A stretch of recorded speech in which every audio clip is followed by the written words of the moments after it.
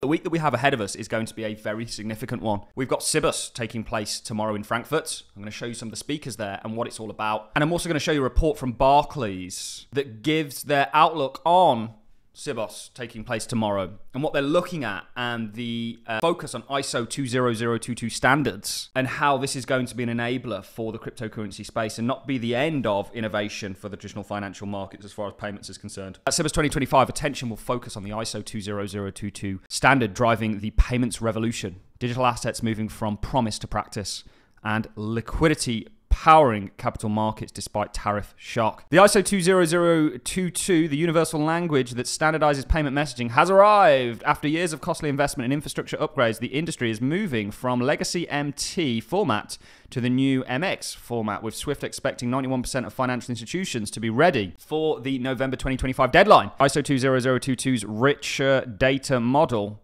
will be critical for the conversation between digital assets and fiat assets. It is the facilitator for innovation across instant payments, APIs, open banking, and digital assets. And I've said for a long time that ISO integration is all about providing provisions and a standard that will enable these industries to connect. And that's what we're going to get. And that's what Barclays are focused on, and we've shown you some of the hitters.